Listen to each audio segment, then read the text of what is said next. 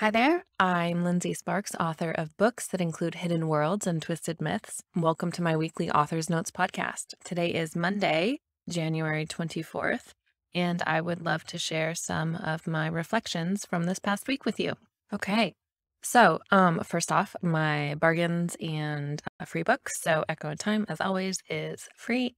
And then actually this week only, the Echo Trilogy, the Omnibus edition, ebook is only 99 cents on all major retailers. And in the US, the UK, Australia, Canada, and then in India, it is 65 rupees, I want to say, is the money type. And yeah, so definitely grab that if you don't already have that ebook bundle.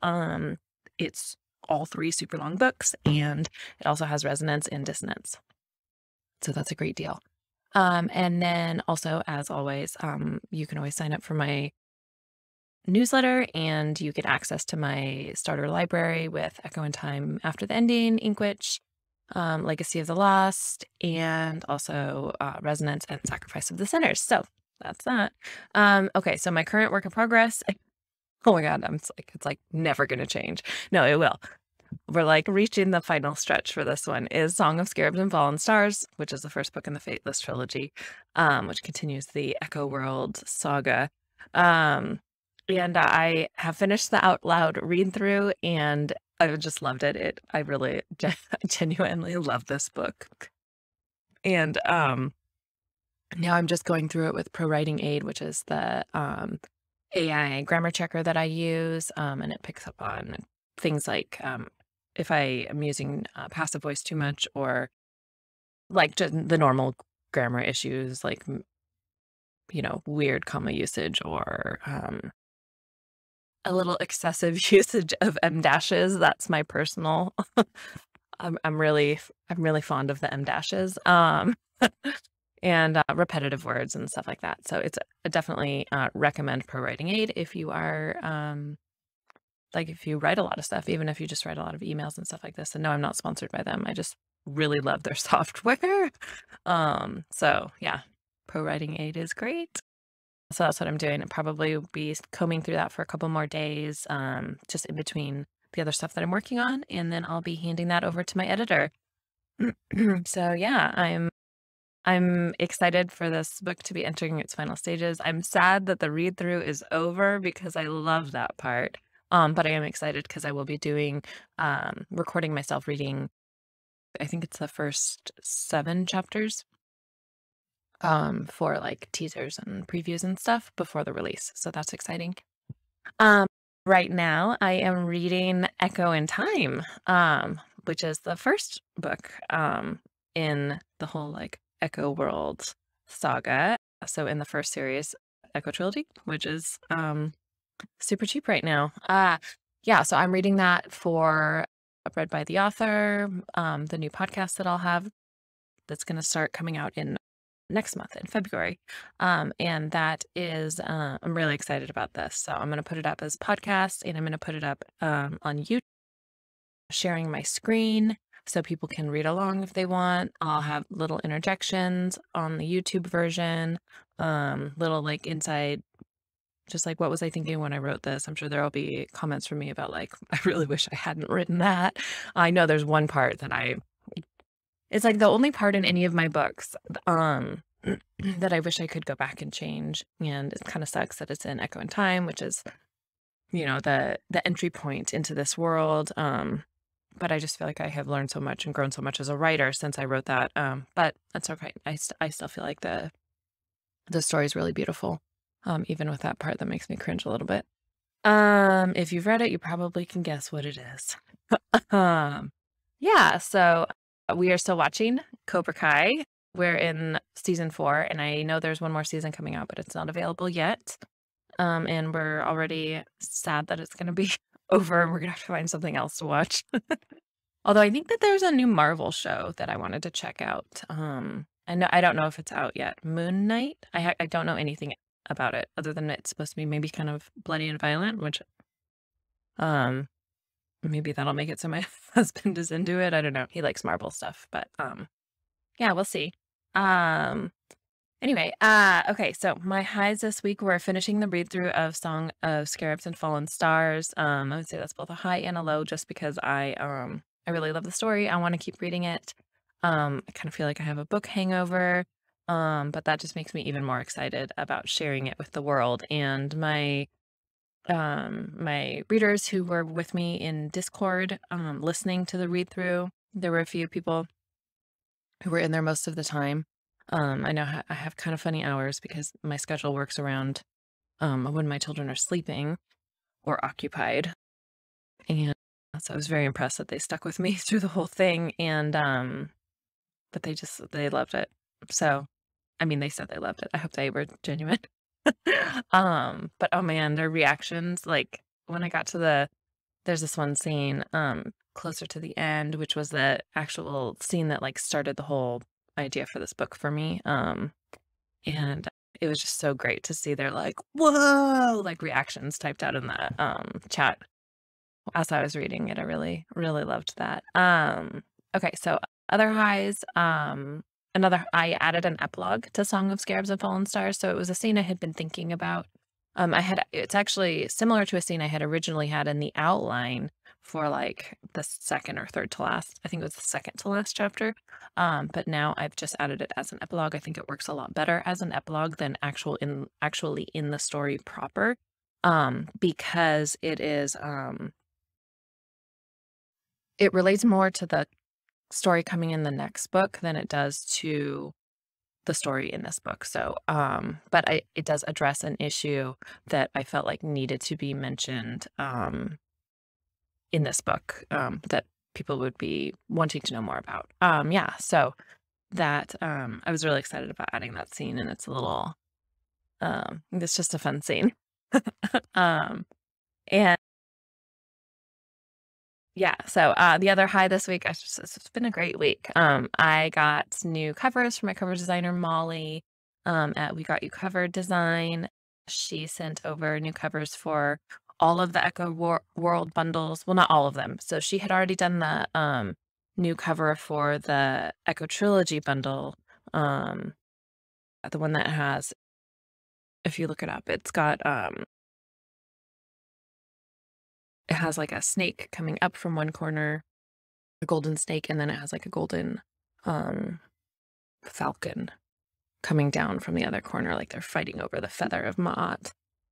And I think it's really pretty. So she did new covers for the Echo Trilogy, the Cat Dubois Chronicles Omnibus Volume 1 and Volume 2. And then also for the Fateless Trilogy Omnibus, which is not, you can't see that yet because it's not up anywhere. So I'll reveal, I think that was my favorite too. But I'll reveal those eventually. But you can see, you should be able to, I've already uploaded them to Amazon or Kindle for the Cat Dubois Chronicles. So as soon as they make those lives, you can see those there. And hopefully everywhere else. I'm going to upload them everywhere else as soon as I'm done with this. So yeah, they look very cohesive. I think they're really pretty colors.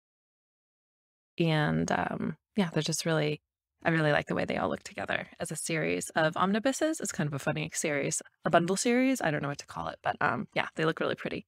So I'm very happy with those. Any lows this week? Yes. Last week when I recorded Sparks Notes, I randomly decided to record it on my phone too, because I'm like trying to figure out ways to get more stuff to put up on TikTok. So I wanted to have more video footage on my phone. And I had my mic muted, like this mic, my big mic, my podcast mic. And so I had to use my phone audio. So I apologize if the audio for last week's episode was subpar. I made a major goof. I've switched over to a new software for all of my podcasting, and Descript. It's amazing. However, it did change my process for recording a smidge, and I can't, while I'm recording, I can't actually see my little sound waves. which I could when I was using Audacity. So I did not know that my mic was not recording anything because it was muted. Anyway, so luckily I had the backup audio from my phone. It was definitely a lot lower quality though. So that was a bummer, but it worked out all right. And now my screen went black. Okay, there we are. Let's see. Oh, the other bummer. So we were supposed to do it's been delayed so many times. We're supposed to do our Christmas with my husband's family. They're supposed to come over to our house. We're spread all over the state of Washington. His parents are in Eastern Washington. We are in the Maple Valley area, and then his sister is up in north of Seattle in the Snohomish area. And so everyone was going to come over, and this has been delayed because of crazy snow and weather. The past, if you know anything, well, unless you lived in Washington, you probably wouldn't know, but we have the Cascade Mountains splitting our state in half, and we have a couple of passes. And if those passes close, there's not really any way to get to the other side, and that happens a lot in the winter. So holidays are always a little bit up in the air as to whether and or when we're going to be able to make them happen. So anyway, there was no snow issue this time. However, his sister did come down with COVID. So we were not able to do our big family Christmas. Well, big family, there's only like 6 of us. But with my kids, I guess that would be 8. They count as people too. So we were not able to do the Sparks family Christmas. But we, his mom did still come over, so that was nice to see her. And it sounds like his sister and her daughter are on the mend, so that's good. But just a bummer. Okay. Wacky Google searches this last week. I had like a ton more synonym things because I was finishing the read through, but I did want to point out this one fun one, which is a new word that I learned, which is a word for a type of word, which is, and I'm totally going to bumble this because I practiced saying this because it's really hard for me to say. Reduplicative. Reduplicative. I cannot say it like fast. I have to like pronounce every single syllable very enunciatively, if that's a word. Another new word, maybe. Anyway, so a reduplicative is a word like easy-peasy, itty-bitty, walkie-talkie, just a few of my favorites. I discovered this word, or word for types of words, when I was looking up how to spell easy-peasy because my grammar check ProWritingAid did not like the way that I had done it, which was not hyphenated. So it should be easy-peasy hyphenated. Just FYI, I use that word a lot in my daily life. And my heater's going on, sorry. But it's really cold in here. And so a reduplicative, as I'm sure you can guess, based on the name of it and also having heard easy-peasy, itty-bitty, walkie-talkie, is a word that contains 2 identical or very similar sounding parts. And I just love this word, reduplicative. I love that there is a like name for a family of words like this. I think it's great. So yeah, learned that this week. Thanks, Google. Or last week. So this last week's obsession was it was kind of like figuring out a couple things, but one of them was TikTok, still just attempting to figure this out. And I switched over to a business account. I mean, the saga of me learning TikTok, right?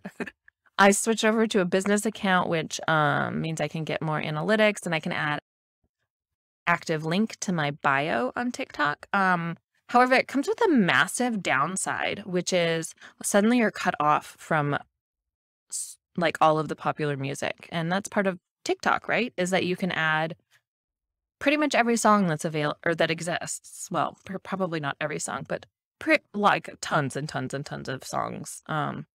Pretty much anything that I was listening to on Spotify, I was able to find on TikTok. I was really looking forward to sharing my playlist from Song of Scarabs and Fallen Stars in different posts with quotes that linked up to the songs. I'm not really sure what I'm going to do about this. I might switch back to a regular normal account again. I don't know how much it's worth it to just have to be as a business account just to get the link in my bio. But it's just a huge bummer. It changes my whole strategy and what I was going to do and the types of things that I was going to share. And it's just like, it's really, really limited, the music choices. Like there's none, pretty much none, no songs. Not just pretty much, actually no songs that are on my Song of Scarabs and Fallen Stars playlist are available to me now through TikTok, since I'm a business account. So I'm probably going to switch back is what I'm guessing. And, you know, that's okay. So I think that I heard or read, I heard from an author friend that once you reach 10,000 subscribers or followers or whatever they're called on TikTok, that you can add the link to your bio then. So in like 2024, I don't know. We'll see how long that takes. But yeah, I like part of the thing that I was so excited about joining TikTok for and posting on TikTok was being able to share this playlist, because music is such an essential part of this book. And it was such an essential part of me writing Song of Scarabs and Fallen Stars. And this, my process for this one, which is so unusual for me because I'm not usually, music is not usually such a big part of my writing process. And I still can't write with music on, but it was huge for like my brainstorming and plotting. And I was listened to it all the time. In the like months when I was writing this book, just not when I was actually writing. So yeah, I'm feeling like I'm leaning towards switching away from the business account. So I don't know. I'll keep you posted, or maybe I won't. I mean, you probably don't hear about that, but I've talked about it for like 5 minutes. So, you know, here we go. Let's see. I also was really watching a bunch of YouTube videos for Inkarnate, so the software that I'm using to make the maps for Song of Scarabs and Fallen Stars, which I definitely recommend checking out if you're into maps and map creation, or if you're into anything like D&D, or you just like creating fantasy worlds or anything like that. Definitely check out Inkarnate. But yeah. It's a little bit complicated, and I've been watching some tutorial videos to figure out how to create these maps. And I think the thing that was the hardest for me starting out was that I wanted to make sure it was, you know, relatively accurate in terms of the general layout of Egypt. And so I had to figure out how to add a map of Egypt to get like the actual like geographical region laid out properly, beyond just like here's the coast, here's the river, here's the desert kind of situation. So yeah, that I was watching a lot of that. And this week's goals are to make the maps. So I have 2 big goals for this week. One is to make the maps for Song of Scarabs and Fallen Stars using Inkarnate. I feel like I can probably tackle these, especially using my big computer out here in my office. It's a kind of computer resource intensive software. So my laptop inside was struggling a little bit. I was trying to do it a little bit while the kids were eating breakfast, and that was very laggy and slow. So I think it'll work better out here. Plus I have a mouse and stuff, and laptop finger pads are no fun for stuff like that. And I also am going to be recording Echo in Time for the Read by the Author podcast. And hopefully I will be releasing the first episode of that next week. That is my goal and my plan. And then it would be weekly after that. And I'm thinking it's probably going to be about 12 episodes, so about 3 months worth of podcast for that first season, which is all Echo in Time. Yeah. And what am I looking forward to for this week? Reading it out loud and working on these maps. I mean, my 2 goals are two really fun things that I'm very excited about. I just feel really happy that I finished, that I've kind of wrapped up Song of Scarabs and Fallen Stars a couple weeks early. That's given me a little extra time to do some fun stuff, work on some fun projects like this. It helps when it's a book that I'm really excited about. And I'm just really, I think the thing that I'm so excited about reading Echo in Time out loud for Read by the Author podcast is I haven't read like myself echo in time in a very, very long time. Like we're looking at a decade here. Like I've listened to the audiobook many, many times in preparation for later books. And I have flipped through the book. I've skimmed the book for the screen keeps timing out. I've skimmed the book for excerpts and quotes, but I haven't actually read it like cover to cover, and I definitely haven't read it out loud. And I'm not sure if so reading out loud is part of my process, but I'm not sure if I ever actually read this one out loud because when I was publishing this book in 2013, I was sick and I had a I had no voice. My voice was gone. I had lost my voice. I think I had laryngitis actually. And so LP Lindsey Pogue had to come over and read it out loud for me so I could listen. I have to hear the flow of the language to be able to feel like I can make sure the words are right, the flow is right. It's just the part of the way that my brain works. Yeah, so I am so excited because I'm not sure if I've ever actually read this whole book out loud by myself. So I'm really excited to dive back into this. And I'm already anticipating the struggle of like wanting to continue. So we'll see how that goes, like with the rest of the books in the series. I was not planning on putting all of the series up for free in audio on Read by the Author, being read by me. But I'm not opposed to the idea because it is the flagship series for the Echo World. If I was going to give away any complete series in audio for free, it would be that one. It wouldn't be the professionally produced audio read by Dana Day, which is amazing. Her accent for Marcus is just beautiful. But I'm not sure. I mean, now that I've said it out loud, it probably means I'll do it. So I don't know. That's usually what happens with me. We'll see. I did want to mention again this new segment that I added from last week, which is cool things that I wanted to share with you. I think these are all probably the same things that I had last week, but in case you missed it, these are all really cool things. So first off, Inkarnate that I was already talking about, the map generating software where you can create these really cool, beautiful fantasy maps. I mean, I'm talking like beautiful. You can create the coolest like watercolor style fantasy scenes and layouts and like taverns and temple. I mean, it's so cool. Even if you don't want to create maps, I highly recommend just going and browsing through the maps that other people have created. Like they're beautiful.